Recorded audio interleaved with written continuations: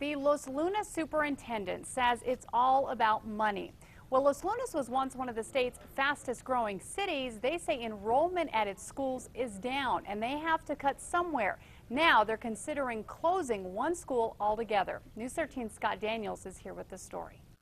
Kim, the superintendent says it needs to be done. Closing the school could save millions of dollars. I love it. It's perfect size. The teachers are awesome. So hopefully we'll come back here again next year. It's one of the oldest schools in the Los Lunas School District, but Daniel Fernandez Elementary might soon be a thing of the past. Superintendent Bernard Seiss couldn't talk with us today on camera, but over the phone he told us his plan to close this school will save at least $500,000 every year.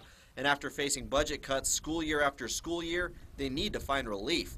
Pending tonight's vote, kids from Daniel Fernandez could move to one of the 3 other elementary schools closest to their homes beginning next year. No, I had no clue about anything. Parents are frustrated, but the school district says they've lost almost $3 million to its budget this year because of low enrollment at its schools. It's down 200 students since last year. The district blames the economy and lack of jobs in the area that's forced families to move.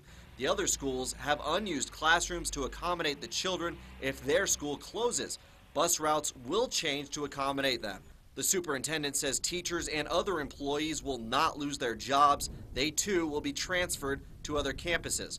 But parents still have questions. They should have given paperwork or something to let us know, at least a heads up. But the district says the meeting was advertised in the local newspaper, and it's been in the works for 3 years. 250 children go to Daniel Fernandez now. It's not having any more problems than the other schools.